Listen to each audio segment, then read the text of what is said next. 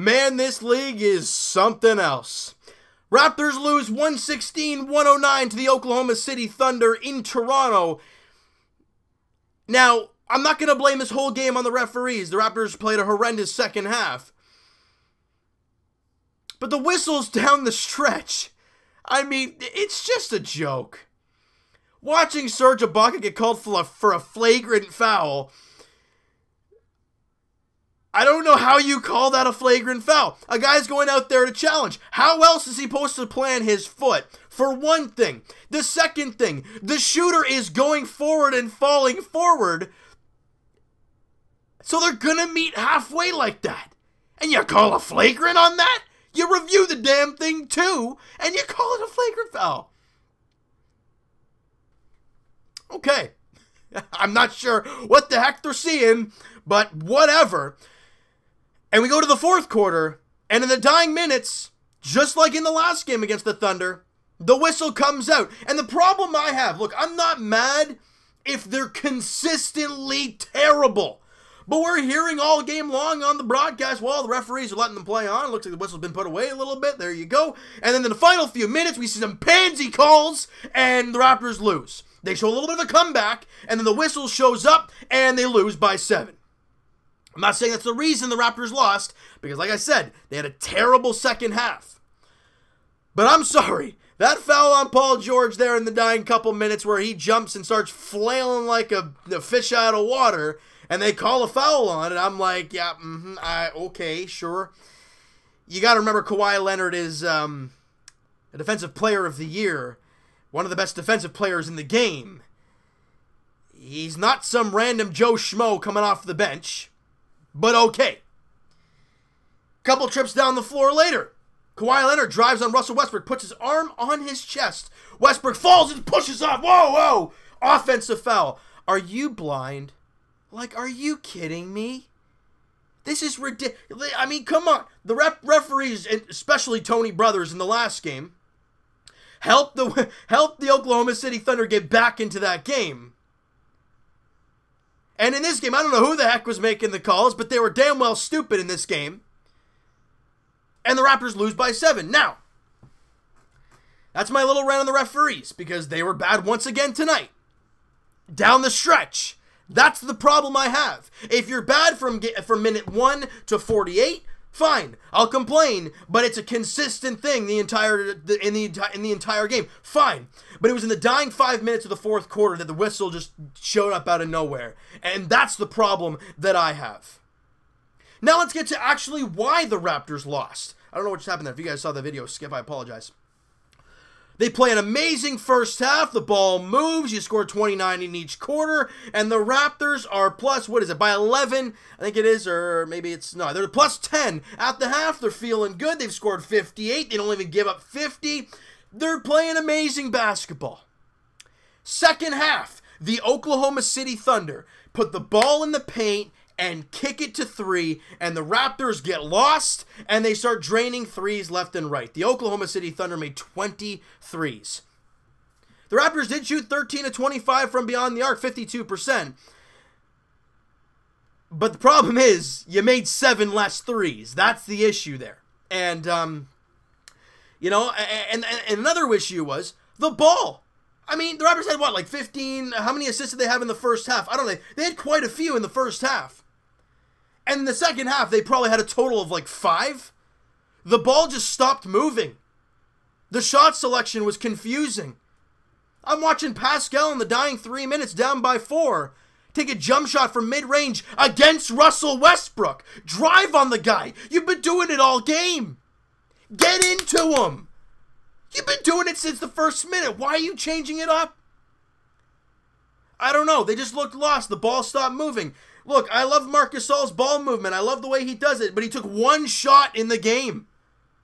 He made it, and it was in the that was probably in the final like few minutes of the game, or like what was it? I mean, was it free throws? No, it was a regular shot. But he didn't take a shot all game. I love the 6 assists and the 5 rebounds, but man, you gotta take some shots, buddy. Yeah, Pascal had 25 on 9 of 14 shooting. Yeah, Kawhi Leonard had 37 on 12 of 23 shooting. They were great. Van Vliet, I gotta say, didn't play well tonight. Yeah, he had 5 assists, but he only gave you 8 points and 3 of 11 shooting. Struggled mightily and was 0 of 3 from 3. Danny Green was spectacular as he's been all season long. He had 19 points and 7 rebounds on 6 of 11 shooting, on 6 of 11 from 3. He was a spectacular player. Ibaka, again, 11 points, 6 boards. The problem was the second unit couldn't do anything. And that was the problem in the last game against OKC. Their bench outscored our bench by like 16 or something like that, or 14. You look at the bench now, the plus minuses. Ibaka was minus 14. Powell was minus 12. OG was minus 6. Jeremy Lin minus 12. You know, I mean, they didn't play well. And they just lost themselves in the second half. Now everyone's going to sit here and blame Nick Nurse, and I'm not sure why you're going to blame him, because the Raptors as players got away from what worked in the first half. Now I mean, people are going to do it because that's what fans do. They love pinpointing, well, this guy should have came in at this time, this guy should have done this time, bad switch on this guy, why is he playing at this moment? Everyone's going to complain. But in the end, your guys that get it done in the late game situations were out there in the fourth quarter and didn't get it done. Look, the Raptors, like I said, scored 58 in the first half. In the second, I think they scored what? What is that? 51, sorry. Still not bad, but you gave up 68. That's the issue. Now, again, I mean, look, the Thunder are not a team that's usually good at shooting threes, and they made 20. All right, you got to give kudos. And we all know Paul George is a freak of nature, and especially after fouling out the last game and only getting 13 points, you knew he was going to come back with vengeance. Plus, you got to realize the magnitude of games for either team. The Raptors are second in the Eastern Conference, and I don't care how well Philly's playing lately. The Raptors are almost guaranteed to be second place in the Eastern Conference. You look at Oklahoma City, and before this game, wasn't it like a 4-way tie from like 5th place to 8th or something? Yeah, 5th place to 8th. They're all tied with the same record coming into the game. That's a massive magnitude of a game. You could be playing Portland in round 1, or you could play Golden State in round 1. That's a big difference if you ask me. So the magnitude of game for each team is not as high. Now, for the Raptors, you had the lead by 10 at the half. You didn't do the job. You had a horrendous third quarter. I think they were outscored by 13, 35-22. The offense shrivels up, and you couldn't play defense. I'm not gonna blame referees for the way the Raptors lost. Did they lose in the dying minutes because of the refs? Okay, how do I reword that? The dying minutes was controlled by the referees. How about I say it that way? But the entirety of the second half was controlled by the Raptors, who did not play well. They didn't. Great first half, terrible second half. And they weren't bad for the first bit of the second half. They were still up by 10 like midway through, and then they flipped the switch, and an OKC went on a huge run, couldn't miss a 3, and the Raptors couldn't make a shot. And the Raptors, look, you were down by 3 going into the fourth quarter, which is doable. You can still get back from that. But the inability to play defense in the fourth and play consistent offense was a problem. Now, Kyle Lowry did not play once again tonight, so people are going to use that as an excuse, and you can, because, I mean, he's a very good player on this team, and he's the energy of this team, and then you fire Van Vliet in the bench, and that could help the bench immensely.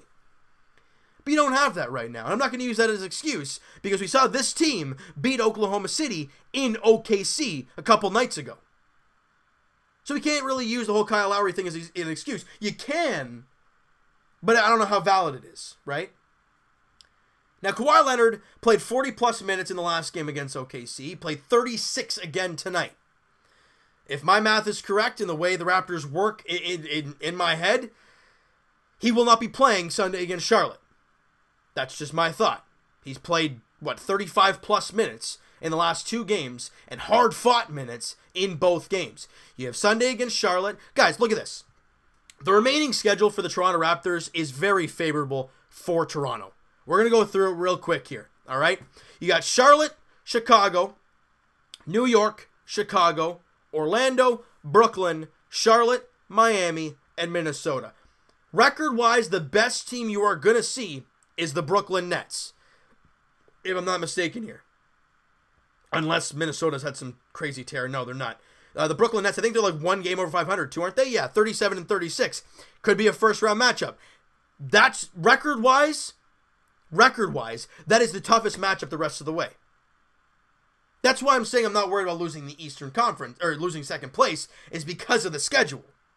Now, with the schedule the way it is, and the way load management's going, and the way injuries are working, do not be surprised if in the in the remainder, 1, 2, 3, 4, 5, 6, 7, 8, 9 games of the regular season, you see guys like Pascal take a night off, you see a guy like Danny Green take a night off, you see Kawhi take a few nights off, and you see Lowry take some more time off. It would not surprise me, because you're not playing, these 9 games don't really mean anything. It's more or less just kind of get your rhythm heading into the playoffs.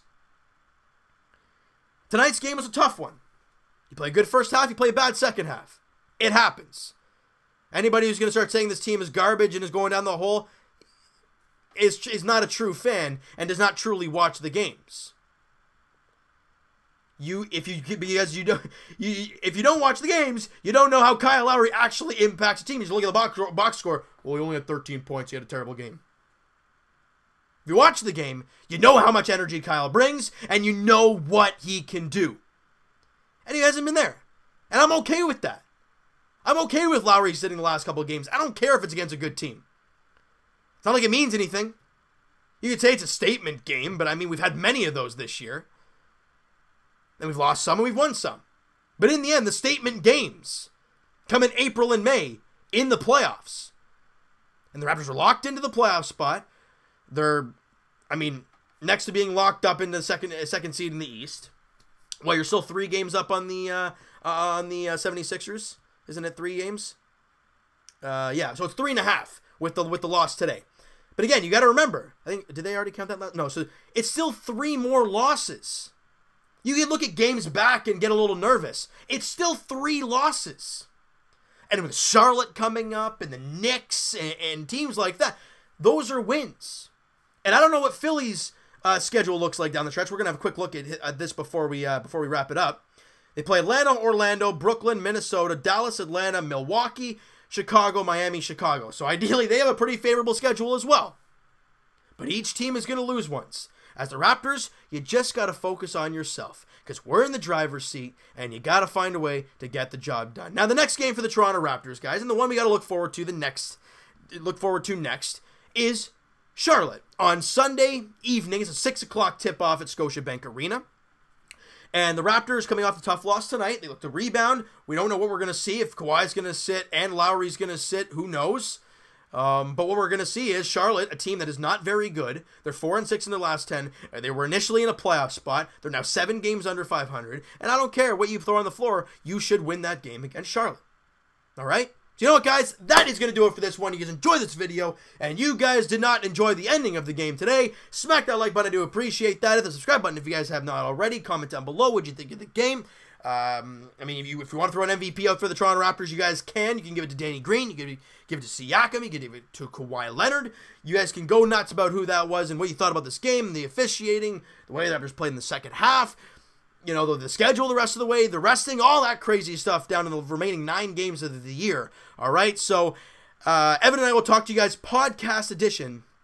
It'll be probably next Thursday. Link is in the description for the podcast channel and for the podcast itself on iTunes. Twitter is also down below. Follow up, send me a DM, do all that great stuff. And I will talk to you guys. It'll be Blue Jays edition Wednesday afternoon, I'm going to say, as we'll be talking to you guys in the Blue Jays season preview. The Jays season is right around the corner. A week yesterday, 6 days until the Blue Jays get going against Detroit on Thursday. And I'll be talking to you guys Wednesday, Jays edition there. As for the Toronto Maple Leafs, guys, I'll be talking to you guys tomorrow night as the Leafs are at home taking on the New York Rangers at Scotiabank Arena, looking to build off that big win against the Buffalo Sabres and looking to stay ahead of the Montreal Canadiens and to continue to push closer and closer to that playoff spot and that 3rd seed in the division. All right? And as for the Toronto Raptors, guys, like we said, their next contest is Sunday evening, 6 o'clock tip-off at Scotiabank Arena. The Raptors welcoming the Charlotte Hornets. Who the heck are we going to see in the Raptors jersey that night? I have no idea. We're going to have to wait and see how it all plays out, though, guys. I hope you guys enjoyed this video. We'll talk to you guys then.